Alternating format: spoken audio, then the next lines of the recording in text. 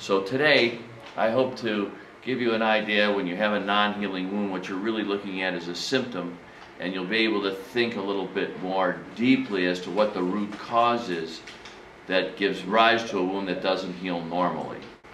And by the way, I'm Bruce Rubin. I'm an infectious disease doctor, and I'm board certified in internal medicine and undersea and hyperbaric medicine.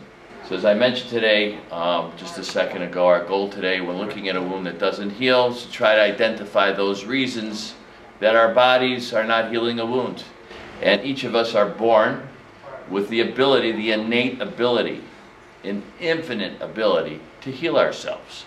So the question is, when somebody doesn't heal themselves, what's the reason? Let's look at what happens when you normally hurt yourself and you're healthy. Your body stops bleeding, and that's a protein reaction. Protein is everything in our body. That's the biochemistry of life. So proteins talk to proteins, and then a clot forms and we stop bleeding. And then over the next 3 or 4 days, we have what's called an inflammatory reaction, where if you ever had an inflammatory reaction, you know it hurts. It's redness, swelling, heat, it's white blood cells, and then all of a sudden the circulation gets greater. It's like somebody turns the plumbing up, a lot more volume of blood goes to that area so that injured tissue can be cleared away. And importantly, what's delivered is more oxygen, more protein, more water. Really simple.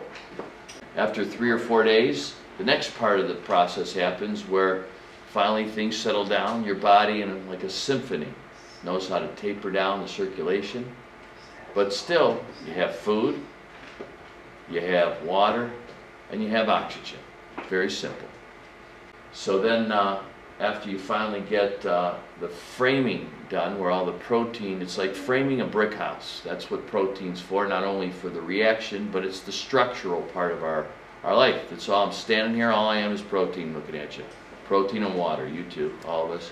And that's what we need to frame the house, the wound.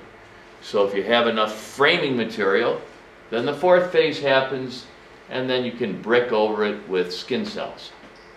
That takes 3 to 4 weeks. So if you have a wound that's not healed in 3 to 4 weeks, that's when you have to think about the root cause. What's going on?